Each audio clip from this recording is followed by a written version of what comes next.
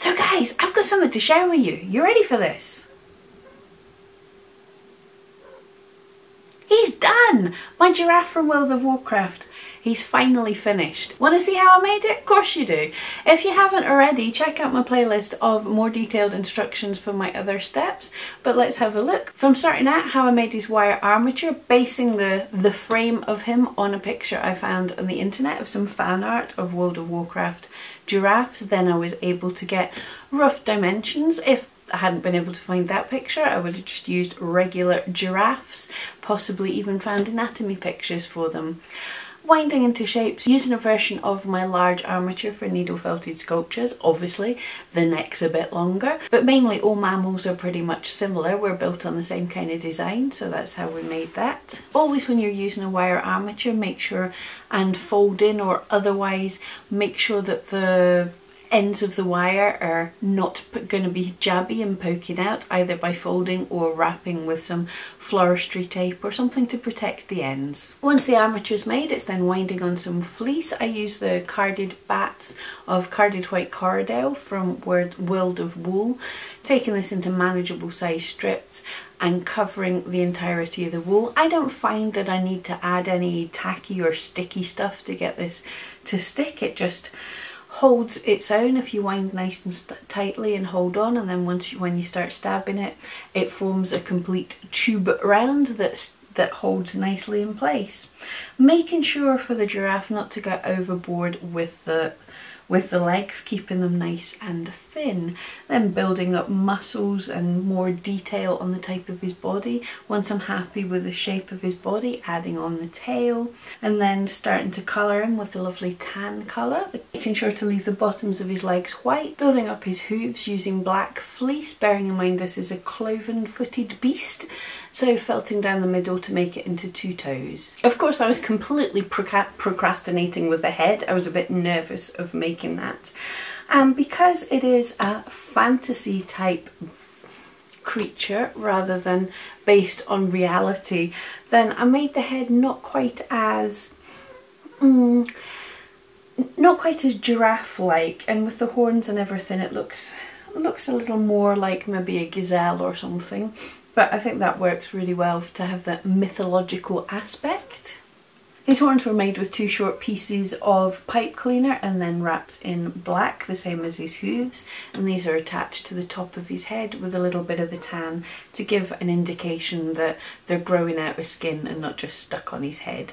And then this week was his spots and his hair, the final stages. So using the diagram as a guide for figuring out the kind of spots. The trick with this was to think of mixing in some small spots with some big spots, and it seems almost with the pattern of the giraffe, it's almost the negative space that you're thinking about how that flows almost in lines, rather than thinking about just putting random spots in. I'm gonna sound crazy, but while I was doing this, I thought something along the lines of people doing dry stone dikes or something, where you have to pick the right sized stones to put into the spaces that appear.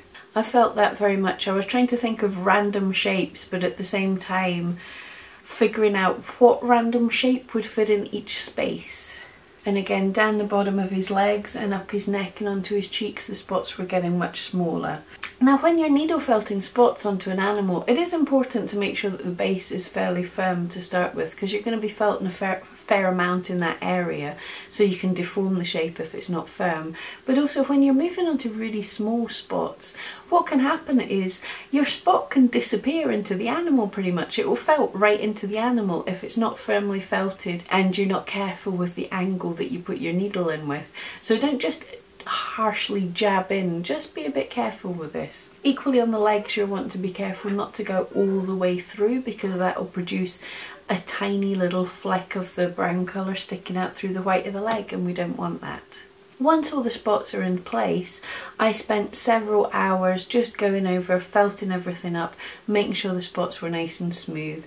And also you've got to be careful to make sure that there's not too much stray dark brown hairs going into the tan. You want some nice crisp edges between the spots and the skin. And then we're moving on to his hairiness. Again, this is just based on the drawings that I'd seen. So looking at this this mythical giraffe. The hair seems quite tufty, so I decided rather than putting on one solid long mane, I would put on little tufts by taking a piece twice the length I want, felting just a little bit into the centre, and then folding that over, felting it so it kind of stuck up a bit, and then once all the pieces were on, grooming it into place by gently felting down in the direction I wanted it to go, while still leaving a bit of scruffy zaniness left behind. And exactly the same on the tail. And in the diagram he has these tufts on his armpits, which seemed weird, but I stuck them in. They're fine, you don't notice them that much. And I tried the tufts as feathering round his legs, but to be honest I just wasn't pleased with the effect. I much prefer his clean legs, so we removed them. Last final felt all over him, and that's my World of Warcraft giraffe complete.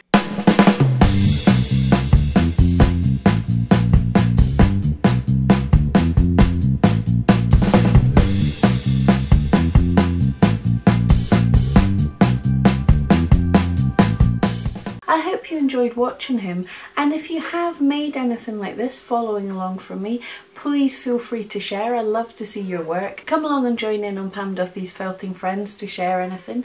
Everyone's really helpful and supportive there. Please remember, I'm Pam Duthie. I'm here to help you craft your career with creative marketing and artistic inspiration. Every Thursday I make videos like these. Every Wednesday I make needle felting supply, equipment and technique videos, and every Monday I make videos on tips for selling art and craft online. So if this is something you're interested in, don't forget, click my wee face to subscribe, check out some of the videos that YouTube thinks you want to watch, and come back every Thursday. See you next week.